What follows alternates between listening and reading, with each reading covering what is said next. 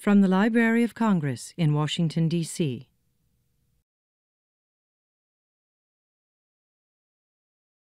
In 2001, poet Stephen Dunn won the Pulitzer Prize for Different Hours, a volume that shows how from one hour to the next, everything from our human perspective can change and then morph back again as he jumps back from the personal to the larger human landscape. His work is eminently quotable. Spending time with his poetry is rich and powerful experience because you are in the hands not only of a master of the craft, but also a very generous and humane spirit. His poems are on one hand cozy and on the other hand unsettling, with the rawness of truth related in an unflappable manner. They invite you in and you do not get bored. You want to stay and hear it all. You are nourished and better for the reading. So the great news is he has a wealth of these treasures. He has 16 collections of poetry. And there is a signing at 4:30 in the book signing tent. His latest has the timely title of Here and Now.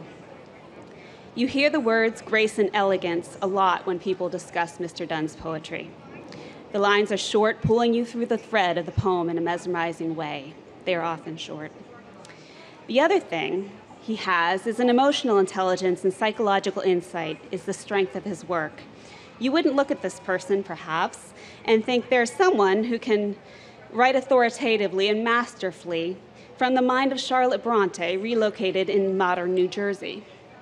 But you are utterly convinced and enriched by this poem, satisfied by this digression in the long conversation of literature. It's because of this rare combination of warmth and wit, I guess, that you see all these prizes in his career. And you see him published in the New Yorker often and the New Republic and the Atlantic Monthly. His book, Local Time, won the National Poetry Series in 1986. In the years surrounding that, he also won, I believe, 3 fellowships from the National Endowment for the Arts. So where does all this come from? I'm going to do a very brief biographical sketch. He can tell you more about himself. He was born in New York City.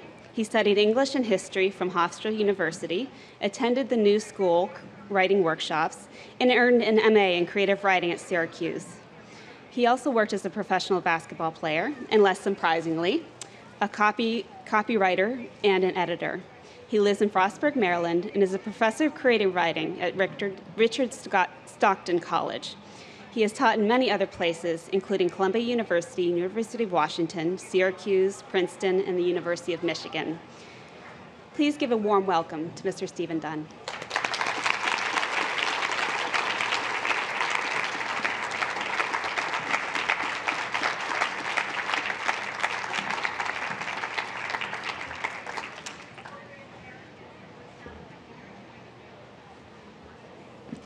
Greetings. Thank you very much. That was lovely. You often get praise when you get introduced, and occasionally you feel understood. I felt a little understood in that one too, which feels better even. I usually try to start a reading with a poem that's appropriate to place. I don't think I have one. Do I maybe to the spirit of place, I do. I have a new poem called The Statue of Responsibility. And, excuse me, one of the, thank you.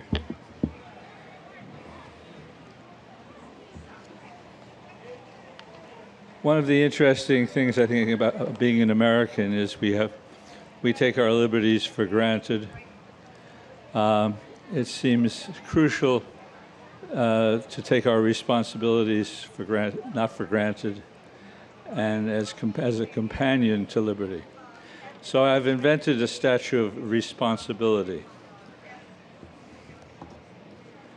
Imagine it's given to us as a gift from a country wishing to overcome its own hypocrisy. I can see someone standing up at a meeting and saying, "Give it to the Americans. They like big things for their people. They like to live in the glamour between exultation and anxiety." Instead of an arm raised with a torch, let's insist they cement its feet deep into the earth, burden it with gigantic shoes, an emblem of the inescapable. We place it on land across from Liberty on the Brooklyn side. And I can see myself needing to visit it regularly, taking the elevator up to the chest area where I'd feel something was asked of me. Near its heart, I'd paint, "After the tyrants, there's nothing as hateful as the martyrs." And I'd stare at those words, trying to understand my motive to enlighten by desecration. In one of its enormous feet, I imagine a gift shop where tourists can buy replicas of responsibility for themselves and friends they think might need it. And I'd want bumper stickers selling for almost nothing. Less talk of conscience, more of consciousness. I can see my friend, the ex-altar boy, for so long injured by memory, writing near the statue's eyes, "See everything, overlook a great deal, correct a little." Then scratching jagged lines through that wisdom of Pope John Paul II, clearly now irresponsible. And yet his words remain ones I'd like to live by. How to defend that, how to decide.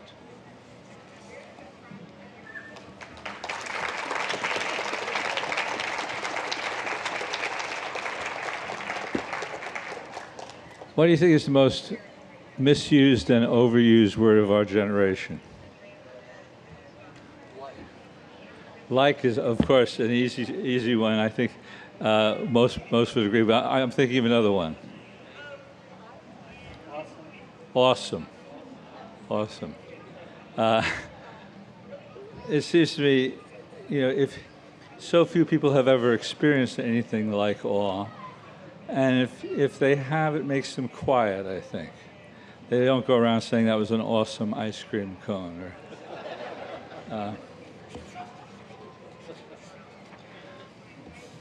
So this is maybe an attempt to resuscitate that word a little, certainly to criticize it, but I must find it first.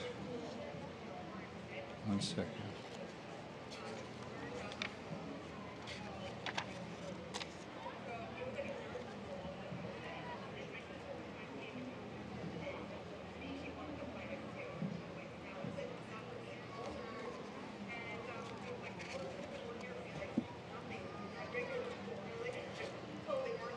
Hiding here.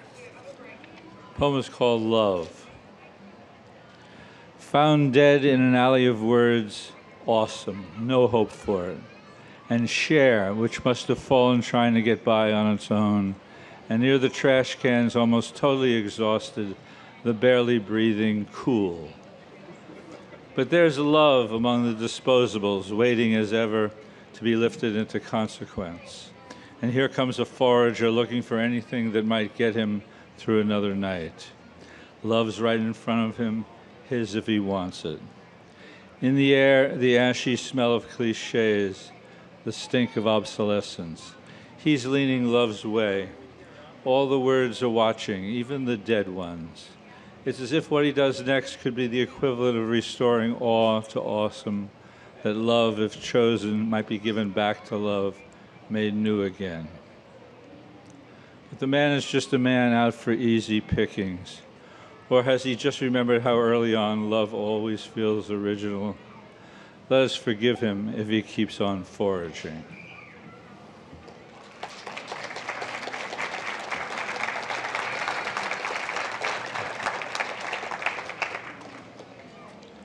Well, I'll just stay with love for a moment. This is a poem that tries to get away with two advocacies of love, one for language, the other for my wife. It has some lines I've stolen from Pablo Neruda in there. I won't tell you which ones they are. And for those of you too fond of semiotics, that you might wince a little here and there. Language, a love poem. When I say your hair is the color of a moonless night in which I've almost Let me start again. When I say your hair is the color of a moonless night in which I've often been lost, I mean approximately that dark.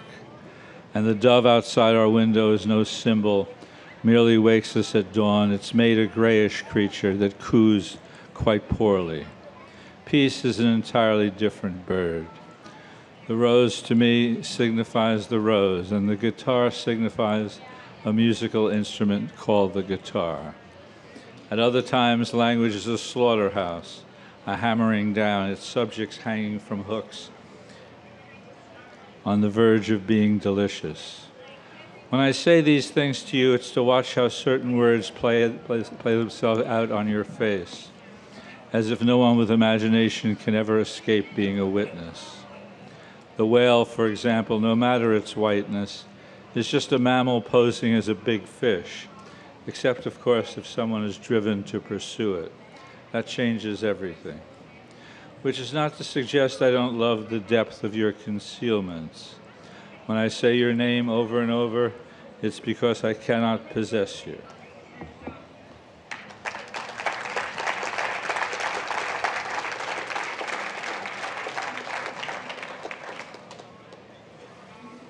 If a clown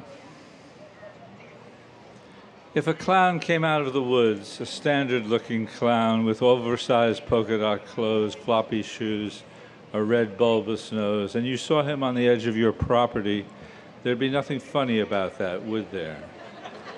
A bear might be preferable, especially if black and berry-driven. And if this clown began waving his hands with those big white gloves that clowns wear, and you realized he wanted your attention, had something apparently urgent to tell you, would you pivot and run from him, or stay put as my friend did, who seemed to understand he was a clown who didn't know where he was, a clown without a context? What could be sadder, my friend thought, than a clown in need of a context? If then the clown said to you that he was on his way to a kid's birthday party, his car had broken down, and he needed a ride, would you give him one? Or would the connection between the comic and the appalling, as it pertained to clowns, be suddenly so clear that you'd be paralyzed by it? And if you were the clown, and my friend hesitated as he did, would you make a sad face and with an enormous finger wipe away an imaginary tear? How far would you trust your art? I can tell you it worked. Most of the guests had gone when my friend and the clown drove up, and the family was angry. But the clown twisted a balloon into the shape of a bird and gave it to the kid, who smiled, letting it rise to the ceiling. If you were the kid, the birthday boy, what from then on would be your relationship with disappointment, with joy? Whom would you blame or extol?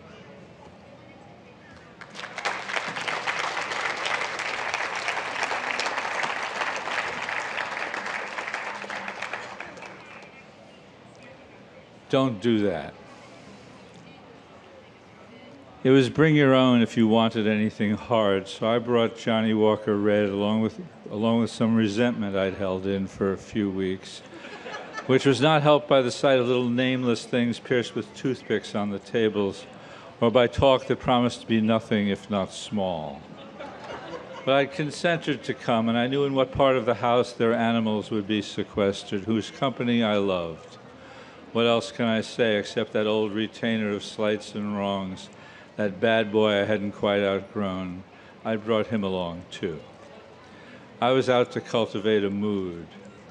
My hosts greeted me, but did not ask about my soul, which was when I was invited by Johnny Walker Red to find the right kind of glass and pour. I toasted the air, I said hello to the wall, then walked past a group of women dressed to be seen, undressing them one by one, and went up the stairs to where the Rottweilers were, Rosie and Tom, and got down with them on all fours. They licked the face I offered them, and I proceeded to slick back my hair with their saliva, and before long, I felt like a wild thing, ready to mess up the party, scarf the hors d'oeuvres. But the dogs said, no, don't do that. Calm down. After a while, they open the door and let you out. They pet your head, and everything you might have held them against them is gone, and you're good friends again. Stay, they said.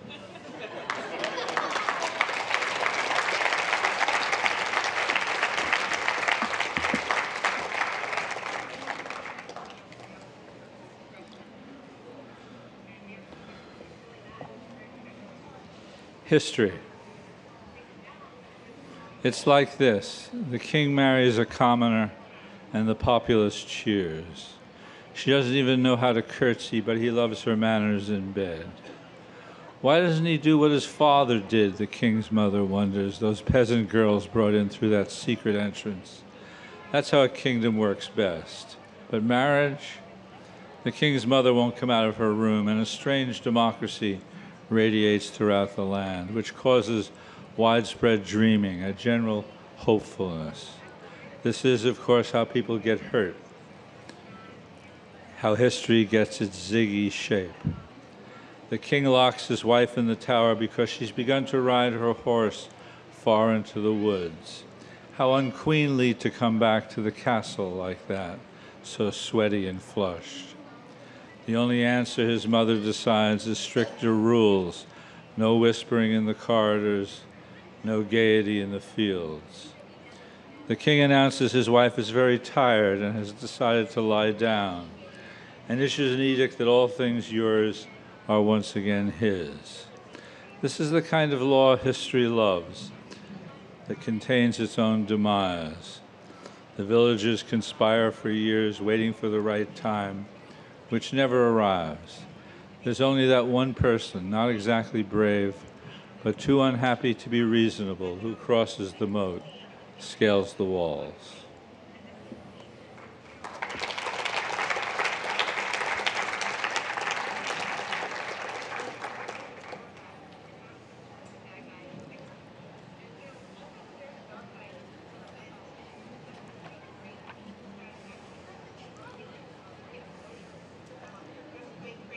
Talk to God.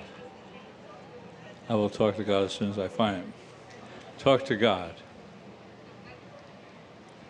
Thank him for your little house on the periphery, its splendid view of the wildflowers in summer, and the nervous fork prints of deer in that same field after a snowstorm.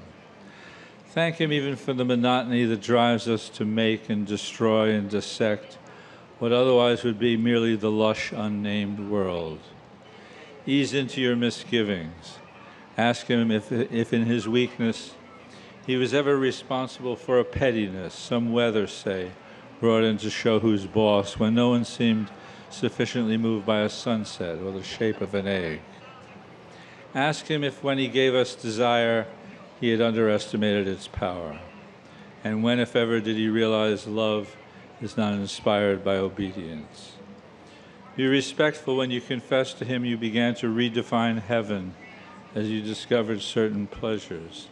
And sympathize with how sad it is that awe has been replaced by small enthusiasms, that you're aware things just aren't the same these days, that you wish for him a few evenings surrounded by the old, stunned silence. Maybe it would be possible then to ask, why this sorry state of affairs? Why, after so much hatefulness done in his name, no list of corrections nailed to some rectory door? Remember to thank him for the silkworm, apples in season, photosynthesis, the northern lights, and be sincere. But let it be known you're willing to suffer only in proportion to your errors, not one unfair moment more. Insist on this as if it could be granted, not one moment more.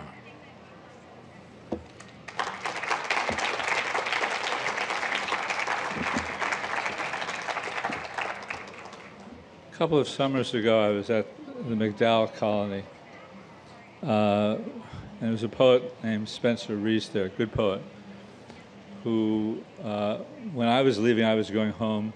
When he was leaving to be ordained as an Anglican priest. And we became friends, and one night he asked if I would listen to a long poem of his about where he grew up, which was Hartford, and about Wallace Stevens and his mother. And it was a good poem, but I knew something that Stevens had said that he didn't know, which I thought the poem needed, which was, the poet should never yield to the priest. And I mentioned that to him. It screwed up his whole poem for a while, happily, I think, and I think he agreed even afterwards, happily. And that even caused me to write, I suspect, one of the more ecumenical poems I've ever written, If the Poet. If the poet doesn't yield to the priest, as Stephen says he shouldn't, and if both reside in the same village and call on their powers to rectify or explain the latest disaster, does the priest become less persuasive because his ideas are likely not his own, and is the poet suspect for the same reason? Would a good priest find the right words as the good poet would in among the many words passed down for centuries on what to think, what to believe? Or would reverence always get in the way of the true, thus possibly giving the poet the edge? That is, if the poet mistrusts words as he should, makes them pass hard tests, knows they must be arranged and shaped in order to convey even a smidgen of truth, wouldn't he, although self-ordained, be more reliable? But what if the villagers believed they were saved by a prayer the priest said on one Sunday among the ruins, and all the poet could do was elegize the ruins? Would the real and the imagined fuse become something entirely new? And what if the poet and the priest were one, each invoking the other as the crops grew and rain was steady in rainy season?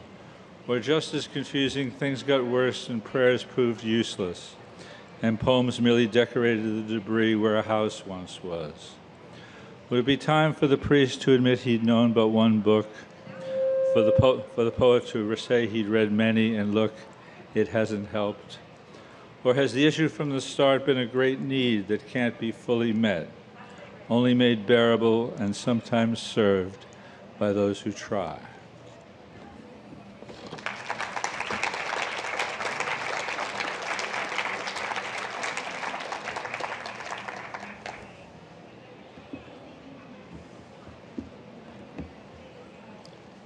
I wonder if any of you have a time of day when you're most likely to get in trouble. Mine is around 4 o'clock in the afternoon. It's getting pretty close. I think I'm all right right now. This is a poem called Bad.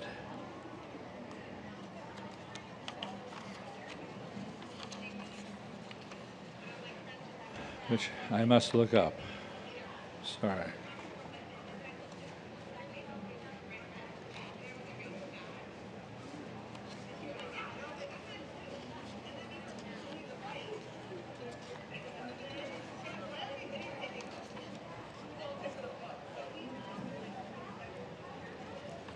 Right there.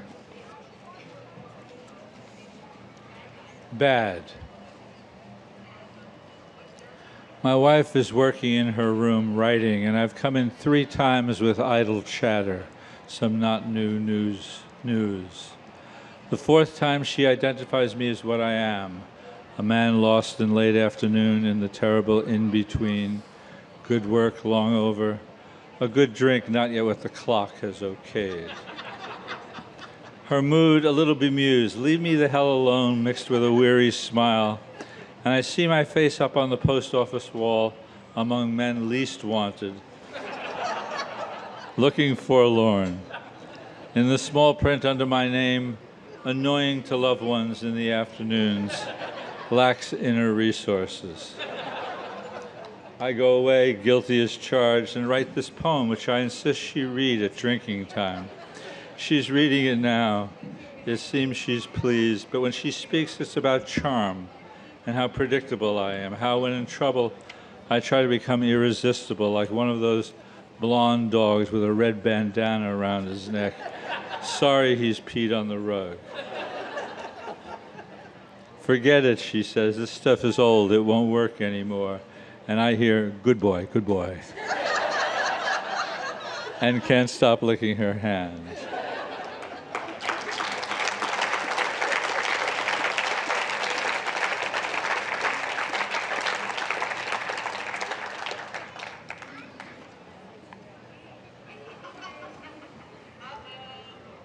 The imagined. If the imagined woman makes the real woman seem bare-boned, hardly existent, lacking in gracefulness and intellect and pulchritude, and if you come to realize the imagined woman can only satisfy your imagination, whereas the real woman, with all her limitations, can often make you feel good, how, in spite of knowing this, does the imagined woman keep getting into your bedroom and joining you at dinner? Why is it you always bring her along on vacations when the real woman is shopping or figuring the best way to the museum? And if the real woman has an imagined man, as she must, someone probably with her at this very moment, in fact doing and saying everything she's ever wanted, would you want to know that he slips into her life every day from a secret doorway she's made for him, that he's present even when you're eating your omelet at breakfast? Or do you prefer how she goes about the house as she does, as if there were just the two of you? Isn't her silence finally loving and yours not entirely self-serving? Hasn't the time come once again not to talk about it?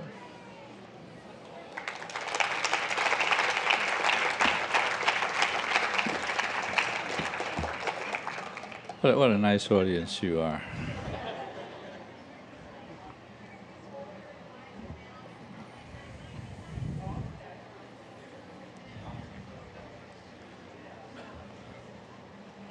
I'll read you a poem about my ex-wife. I wasn't going to read this one, but what the hell.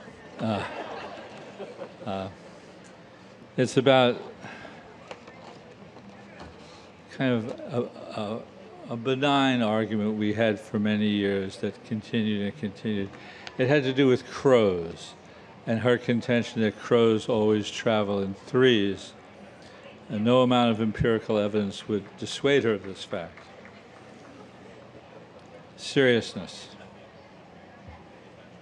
Driving the Garden State Parkway to New York, I pointed out 2 crows to a woman who believed crows only travel in threes, and later just 1 crow eating the carcass of a squirrel. The others are nearby, she said, hidden in trees.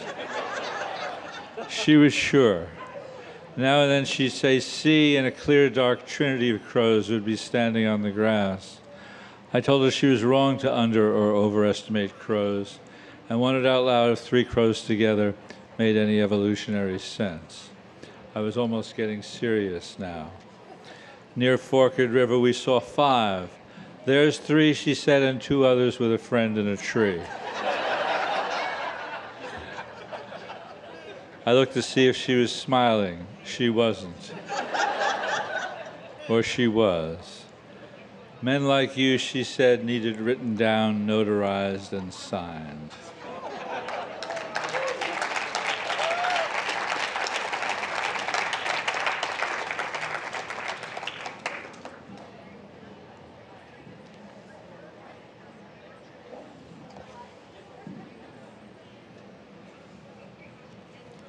What goes on?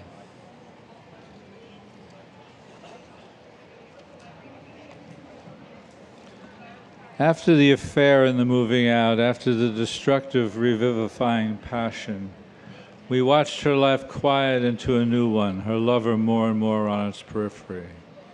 She spent many nights alone, happy for the narcosis of the television.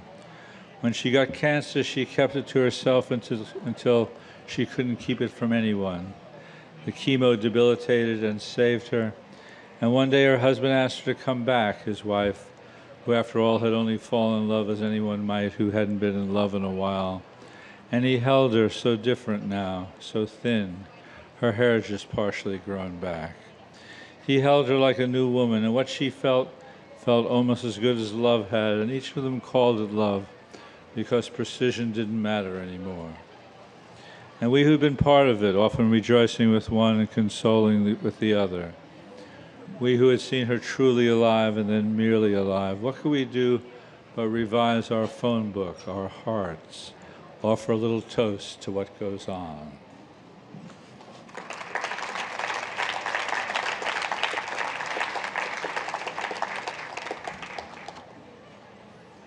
I've had a long argument with a friend of mine, a good poet,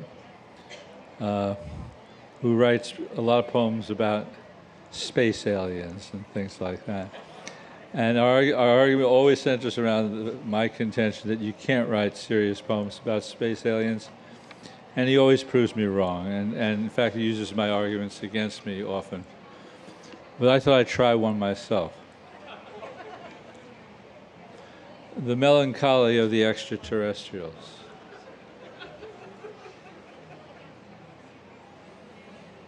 Most of us who've insinuated ourselves into their work days and country clubs come home at night and immediately take out our little radios and report to the mothership that our accents have been perfect, our manners seamless and undetectable. I, for one, have lived for such praise. We'd look at each other, honored to be serving our planet, then break out a bottle of something and toast to seats on school boards and to those future sinecures of leverage in local government. To what end? That was only hinted at. Blend in, the elders told us. Be effective. When history becomes the subject at any gathering, remember to have sympathy for the Indians, mild disapproval for the colonists, and do try to be neutral when the talk turns to outer space. It was good advice, but the cost of our achievements began to show on our faces. After a while, I'd bring home a weariness. And when I'd look in the mirror, I'd see a creature made of smoke and pretense, losing the desire to please the mothership, which had begun, all of us felt this, to take us for granted. Why were we doing what we were doing? Last week, one of the humans invited me to meet his wife and children. I've begun to fear that soon I might be asked to break into that stash of electro-atomic weaponry we were given and do something otherworldly to these people who, in spite of their relative lack of culture and intelligence, have shown me such kindness. They are guilty, I see now, only of being born on the wrong planet at a time of our ascendancy.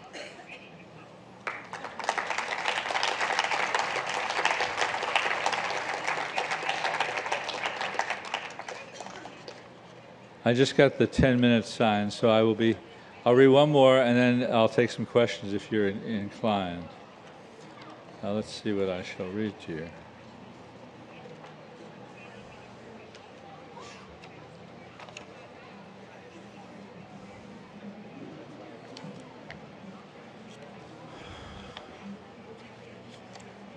Around the time of the moon.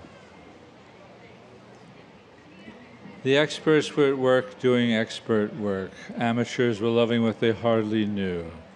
Houston, Tranquility Base here, the Eagle has landed, came over our televisions. Accidental poetry, instant lore. Our parents couldn't believe it. Can you believe it, said my sister Sam. Elsewhere on terra firma, a chemist must have smiled an inner smile, having perfected Agent Orange. Mistakes were made, said our president. Nary a personal pronoun could be heard. My friend on acid said he was the bullet, but sometimes also the wound. The moon was finished, he went on to explain, never again would haunt or beguile. Mary Travers was leaving on a jet plane, didn't know when she'd be back again. I, for one, was sad. Soon everyone had a harmonica, on every street corner a guitar. A few of us thought it was possible to change the world. We were love's amateurs, its happy fools. I let my hair grow into a badge, became an expert on right and wrong. And under artificial light in my room, read strangely comforting books about alienation and despair. Meanwhile, almost unnoticed, quotation marks descended from the sky, began to fit around everything we thought we knew. And trod upon or not, the obstinate mood would only be itself, kept bumping up the crime rate, lifting the helpless seas. Thanks for listening.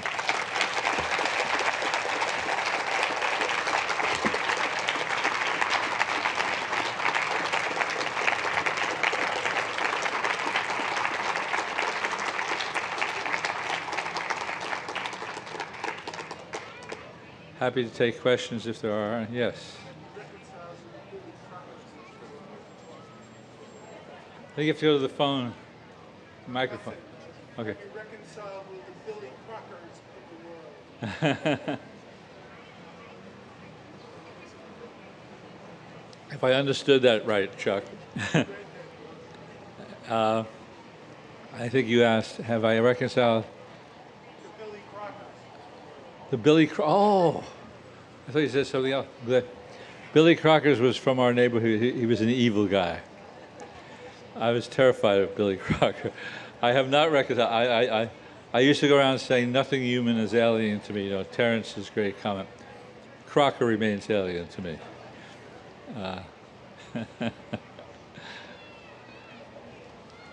Anything else?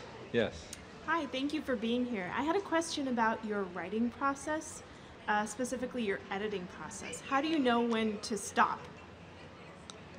It's one of those questions that has many answers, really. Sometimes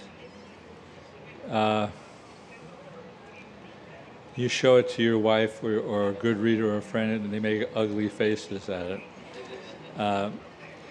There's a great sense of delusion when you finish a poem when it's hot and you've done some good things. And you think it's finished. It's rarely, in my experience, rarely so.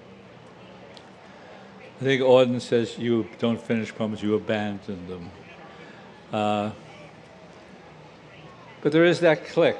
There's a click that occurs, but that can make that, because if you handle rhythm well, that click can be very delusional also, because you've completed the music of the poem, but why should anybody care? It's always a sticky question. I'm a reviser, a rather endless reviser, and my editor always had to save me from myself and said, no more. That's probably the real answer. No more. No más. Hi, listening to your poems today, I was thinking of a few poems by Richard Wilbur, such as Shame, one of his poems. And then also I was thinking, it seems that Billy Collins has echoes of some of your approach also. The three of you have, started your careers some years apart, but I just wondered if there was any influence among the three of you, interplay at all. Just wondered any comments you might have on that. I don't know. I've always admired Wilbur, especially daring essentially to write the same poem while so many fads and different movements were in the air. Always a poet of great integrity, I think.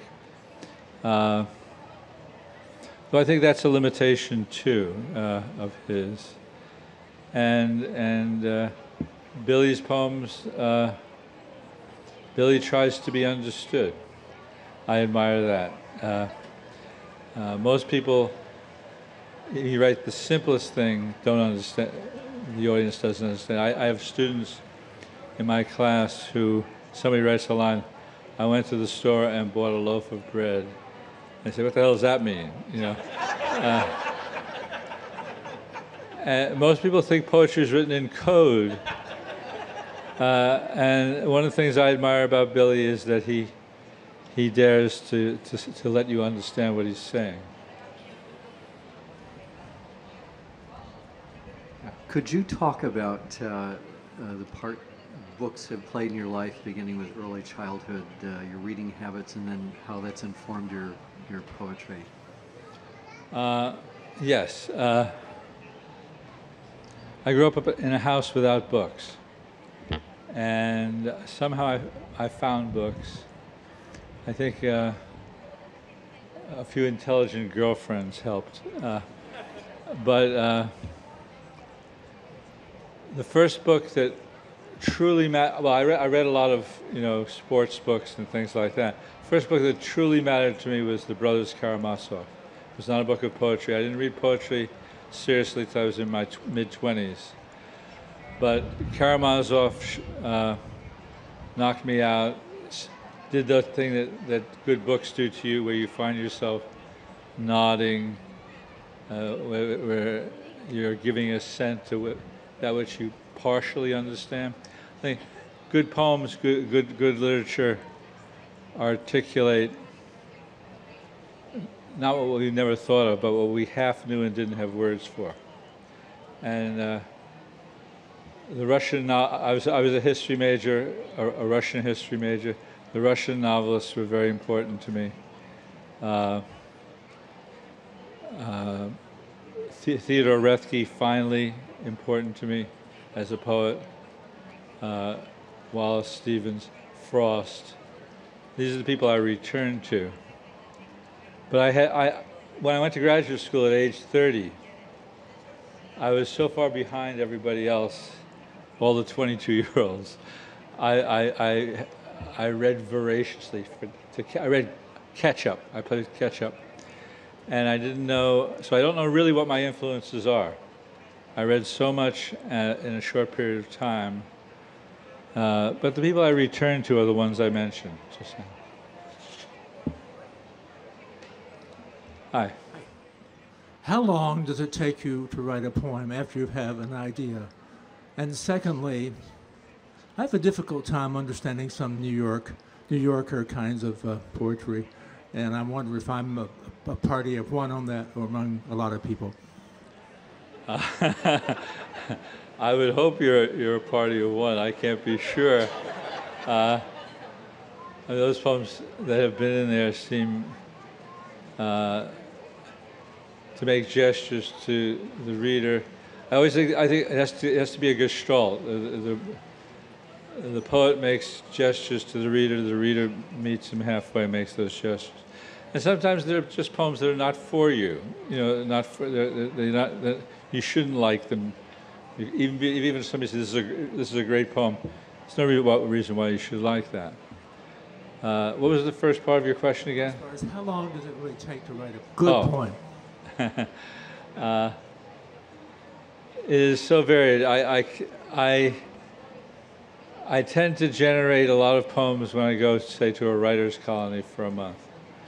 And they seem more or less finished when I leave, and they're never finished. I work on them for the year. I keep changing them.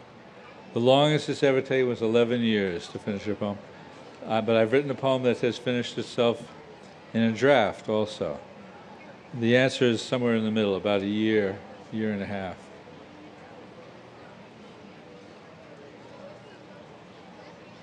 Anything else? Thank you.